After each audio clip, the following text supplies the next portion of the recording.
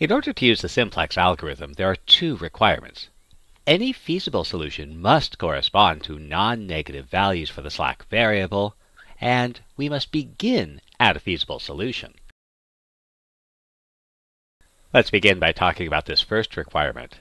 To add a slack variable to an inequality like 3x plus 5y is greater than or equal to 100, because the left-hand side is greater, we either need to subtract the slack variable or rewrite the inequality so it's less than or equal to, so we can then add the slack variable. We usually do the latter and say the inequality is in standard form. So let's take a look at another example. Suppose we have a training facility that offers certification for two types of classes, A and B. These classes require different amounts of instructor and lab time, and let's say there's some other restriction on the number of classes that they can offer. If the two classes bring in different amounts of revenue, and we have a constraint on the amount of instructor and lab time, we can try to find the number of classes to offer to maximize the revenue. So let x be the number of type A classes and y be the number of type B classes. The number of hours of instructor time required will be, and the number of hours of lab time will be,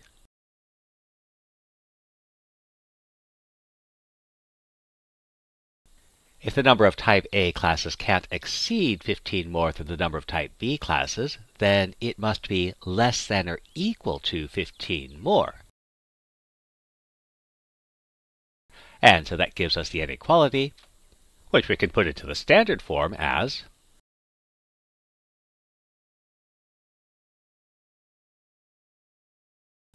and the revenue for type A and type B classes is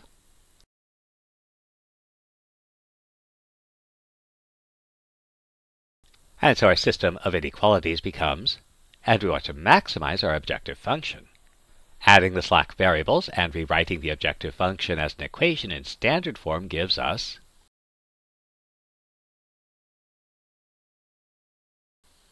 and so our initial tableau will be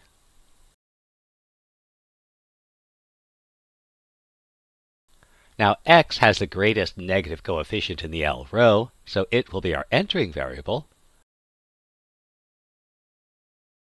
We find the quotients. So we'll use our third row as the pivot row and C3 as the exiting variable. So we'll row reduce.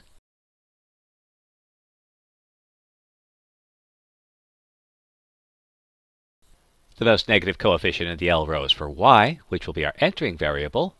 We find where we ignore the quotient 15 divided by -1 since it won't be positive.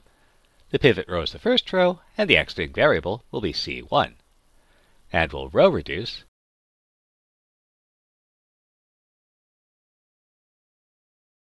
And again, we won't bother to try and get the pivots equal to 1, because that will either require introducing a mess of fractions, or introducing a bunch of decimals, which introduces round-off error, which can become quite serious by the time we get to the end of the problem.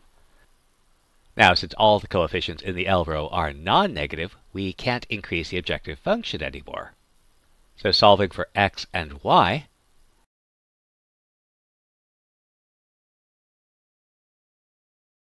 since the number of classes must be an integer, we'll look at the nearby points. Those will be the points whose coordinates are either these values rounded up or down in all possible combinations. And so there's 4 of them.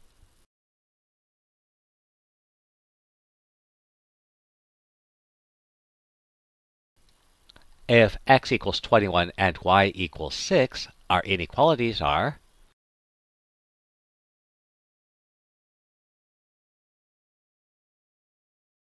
which are all satisfied, and so we can find the value of the objective function.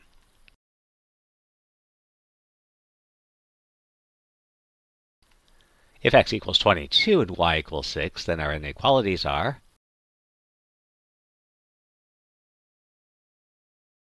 and one of them fails, so 22,6 is outside the feasible region.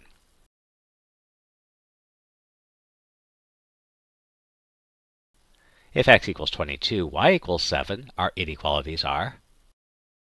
And so 22(7) is outside the feasible region. If x equals 21, y equals 7, then our inequalities become.